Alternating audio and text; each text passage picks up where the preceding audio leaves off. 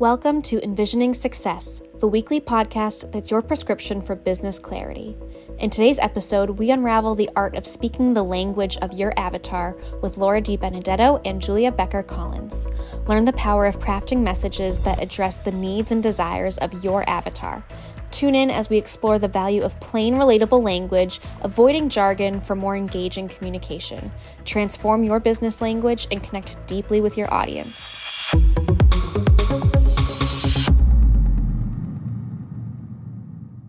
Hey everybody, my name is Laura DiBenedetto and you are listening to enVisioning Success. I'm your host, Laura DiBenedetto, joined by my co-host, Julia Becker Collins. Hey everybody, we're happy that you're here.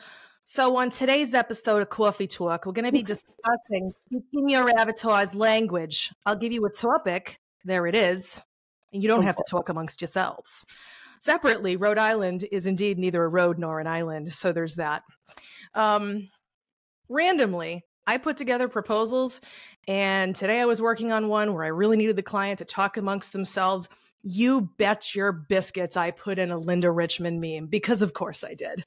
It's a solid reference. I'm here for that. Well, I also know the avatar, and the avatar's right about my age, and we have the same dumb humor, so... Perfect. Right? Well, if you listen to the last 4 episodes, you know we were talking about avatars, and now we're talking about what we say to the avatar. It's great to know who people are. You want to talk, don't you? So today we're going to be diving into making it easy and fun to understand why speaking their language can transform your business. Love to hear it. So we're going to start with messaging and why it's so much more than the obvious, hey, can you buy my stuff? Right? Yes. Listen, isn't that what everybody's trying to say? It's like, how many different ways can I say, buy my stuff? Right? Yeah. This isn't that. It's actually about understanding their pain. And, oh, here comes another one of my famous $50 words, using psychographics. No, we're back to the $5 to $50 word range. Excellent. It wouldn't be one of our shows without that. How do you want to dive into that topic, Julia? Well, I'm happy to tell some stories. I just closed a big deal, not to pat myself too hard on the back there, but Don't get a sprain. I got T-Rex arms, so I don't really have to worry about being able to get there. But I think that client's a really great example, the conversations I had with them about how messaging is so much more than, like you said, buy from us, and also why speaking the avatar's language is so important. So I'm happy to kind of dive in there. Yeah, do it. So obviously we're going to be moving and shaking and making all kinds of great stuff happen. But talk to me about how you're planning to understand who their avatar is, and then specifically how we need to speak to them to not capture, but to tap into those pain points that would make someone be like, hey, you know what? I need to give you my money. Yeah. So that's a great question. Part of the sales process for me is having long conversations with the business owner or president or whoever's, head honcho in charge, about who they currently sell to. Are they B2B? Are they B2C? Are they D2C? What's happening there? What type of person currently buys the product or service that they're selling, how they hear about them, why people stay on as a long-term client, why they choose to leave, really diving into the psychology of it, and figuring out, okay, well, what does that person look like? Air quotes around look. Where are they geographically? How old are they? How much money do they make? Do they have to own their home? In this instance, it's a company that works with homeowners and rental apartments and large businesses. So there is a B2B side and a B2C side, but they don't work with people that rent. They're not working with people that are looking to buy. It's established homeowners in a certain specific geographic area. They're trying to move into a new geographic area. They know what that geographic area is.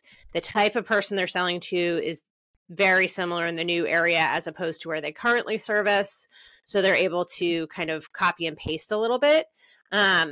But it's really helpful to hear from them about, okay, well, why do people choose to stay? Why do people choose to leave? Like, what's their number one complaint? Who's the greatest kind of client for you? Is it somebody who just lets you do your job, or do you want that kind of feedback, et cetera, et cetera? So it's really having long conversations and trying to pull apart who they're selling to and who they'd like to sell to, especially in this new territory. Yeah, that's important. I think, the more that you're going to be diving into the work with this client, just like you do with everybody else, it's obviously understanding the avatar intimately and, who they are, but really specifically like why they're buying, and what problem you're solving. And that's the whole question of pain. And I think about that when, I'm thinking about the sales process because, we serve a lot of professional service companies, and this is one of them. Well, with services, there's often a sales process versus like go to the website and just buy the merch or whatever. There's a conversation, sometimes meetings, depending on the dollars involved.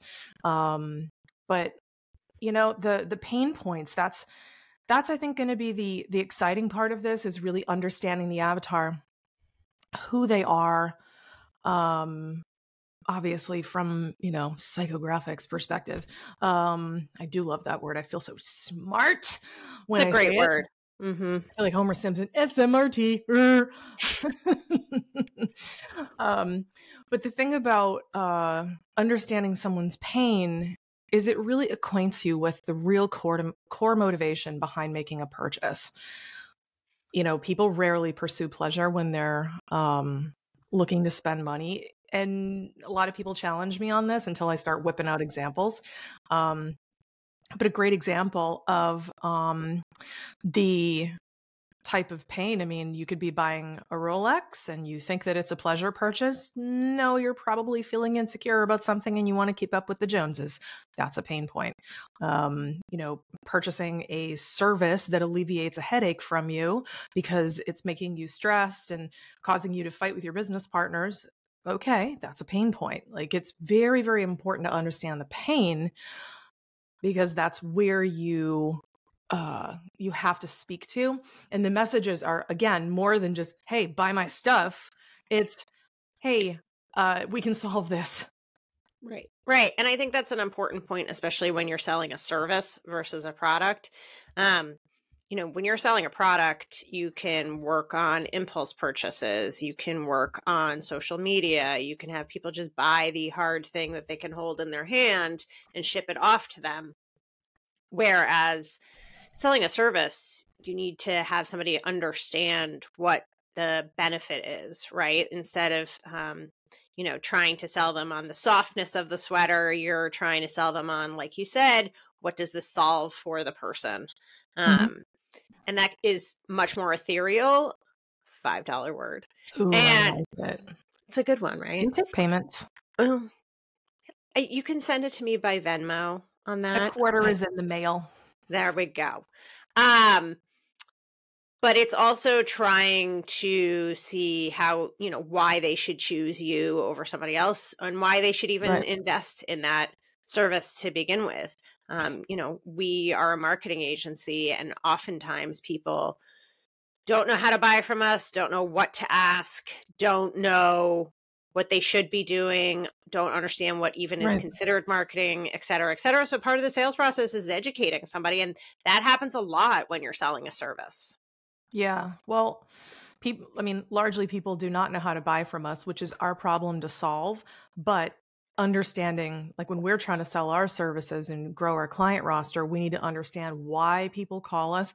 They don't call us because they're looking for marketing. Nobody lays awake at night going, I really could use a better hashtag strategy. Said nobody ever, right? Like, that doesn't happen. They see the problem, and the problem is, shoot, there was a massive demand for my services during COVID, but now that people are not home as much, the demand has gone away, and other companies grew during this period. My company grew during this period, and now I'm in a red ocean with like tons of companies competing for the same dollars, and there's less of them to compete for. We're in trouble. Yep, that's a problem. And part of our job as marketers, marketing ourselves is to send the message. We understand the situation that you're in. Here's some opportunities for you to fix that. Because at the end of the day, a lot of times the product or service that you have is not what people are buying. They're buying a solution to a problem that perhaps your product or service addresses. Absolutely. I agree with you. Oftentimes when I speak to new clients, prospective clients, et cetera, one of the things I say about the work that we do is, we take the headache away from you. We take this all off your plate, and you're, basically buying an entire marketing department. And so when I have conversations with them about what they do, like you said, we primarily work with professional services. It's what are they solving for somebody? So are you solving the headache of choosing insurance? Are you solving the headache of estate planning? Are you solving the issues around how to recycle air conditioners and other hazardous waste, et cetera, et cetera, which, if you come down to my basement in my house, hello, I live in New England. I have all kinds of things I'd love to recycle. So sometimes it's that you're solving something you don't realize, somebody doesn't realize they need solved until it's kind of put in their face. And I can be like, oh, that's right. I have an air conditioner to recycle. I have some paint down there, et cetera. And sometimes it's more, upfront for somebody. They're renovating a house. They are, they inherited a house and they need to get rid of everything in the basement, et cetera, et cetera. Yeah. I think you brought something up and made it like really clear to me, that really we need to call out. People know the problem. They have no idea how to solve it. Like, I don't know how to get rid of paint correctly. I mean, other than just chuck it in the bin, what am I supposed to do with it? I don't know. That's a problem. I don't know. So I would just sit there and look at it, which pisses me off, or like, how do I do an estate plan? I don't know. How do I make it durable so it stands up to the law? I don't know. How do I do accounting? Everybody knows I don't know. Me and QuickBooks, man, we're not friends. Like, I don't know how to do certain things. And a lot of times, especially in the service businesses, the problem you're solving is someone needs a solution, a thing, whatever. I need that. I don't know how to get that. So your messages need to be, hey, I'm going to help you get that. I understand that. That is fixable. It's okay. Take a breath. To speak to your point earlier about, don't say buy the thing.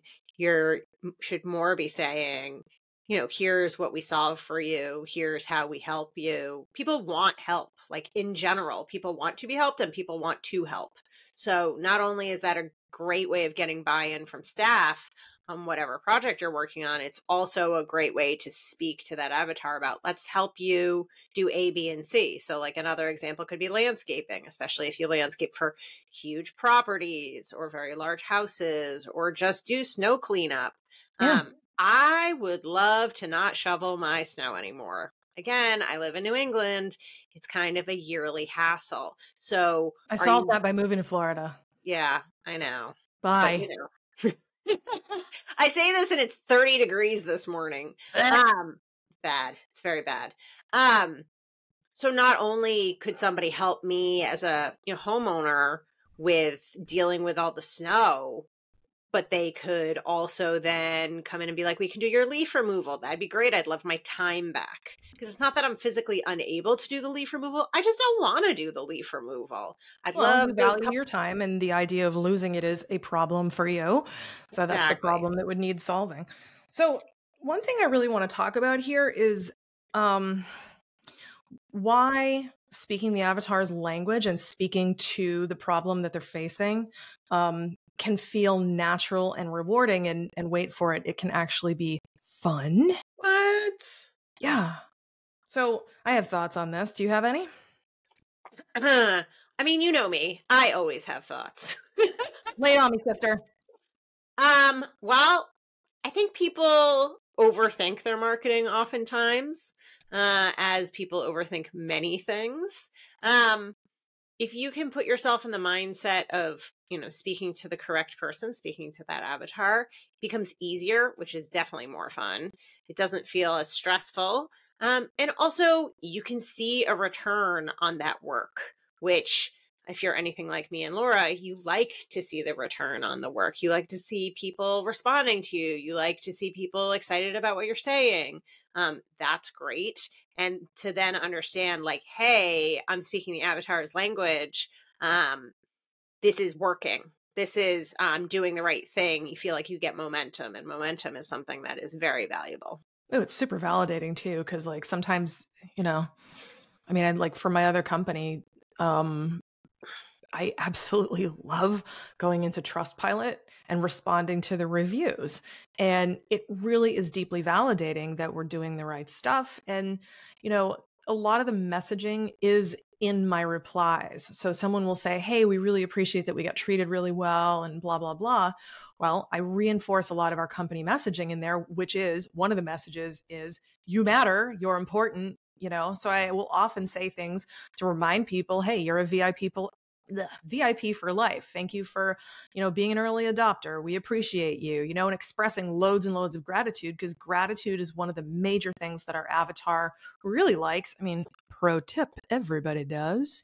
So, it's your messages actually, it's not just what you put in your ad copy. It's the way you respond to comments in social media, the way you respond to reviews, the way you reply to emails. Like your messaging does need to be consistent and actually down to earth, which is my next point that I wanted to talk about. Like, I hate jargon. So many people hate it. Like, listen, I have fun with my $50 words.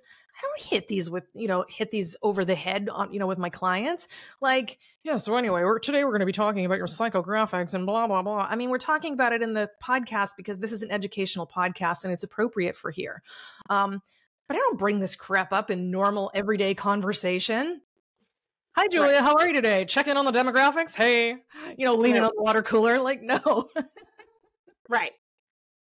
Yeah. I mean, again, this is very similar to a conversation I just had with this client that, what you, who is internal to the company, thinks is important is not necessarily what's important to the person that you're selling to and what they are valuing and how you're helping them. So you need to kind of take a step back to understand that differentiation. But then if you're using jargon that the avatar doesn't understand, you're going to distance them rather than pull them in. People don't want to be made to feel stupid. If they don't understand the words that you're using, they're just going to walk away. Well, and honestly, I think a lot of marketers tend to do this. People, for some reason, this is one of my main pet peeves, probably because I'm over 40. I deeply hate when people like abbreviate and do shorthand. They'll be like, yeah, what's the CPM? Shut the hell up. I don't want to have to think. Just use English. Like, that's jargon when you're like abbreviating things. I'm left with WTF.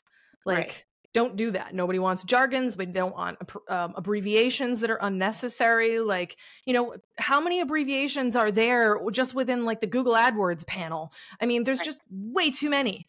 And it can be overwhelming. You're right. That's such a good point. People don't want to be made to feel stupid. So if you're going to speak your avatar's language, everybody's avatar wants to be loved. Everybody's avatar wants to be appreciated. Everybody's avatar wants to know that somebody else is going to solve this for me. Even if it's a product, and sometimes it's products that you wouldn't expect. Could be clothing, could be luxury stuff. There are problems to be solved. And when you're speaking honestly, plainly, simply, and affectionately to whomever you're selling, but you're just on target with your messaging. See what I did there? Right. When you do that, you make your avatar lean in because you are pulling them closer. You are making them feel safe. You're making them feel smart. You're making them feel appreciated and loved, and most importantly, respected. Absolutely. One of the things I do when I do public speaking, if I'm going to use fancy marketing terms like ideal client profile or avatar or, KPI or whatever, I always pause and say, I don't want to assume that anybody knows anything. So why don't I explain what that means for a second? And that's always a suggestion I make to people when they're going to do public speaking. Yes, you want to use the correct terms. Yes, you should come off as smart, but you should never assume that people know things. And people like to learn new things. So if you need to use fancy language when you're speaking, you should also be explaining it. Amen to that. Cool. Well, let's talk about what we're going to be discussing in the next episode. So the next episode is going to be about crafting these messages that really help you to connect. We're doing a monthly theme again. The monthly theme is all about profitable communication and how to tailor your messages to your avatar. Please do me a favor. Please like this. Please subscribe. Please share it. Do all the things. Smash all the buttons like Thor with his hammer. Just smash them.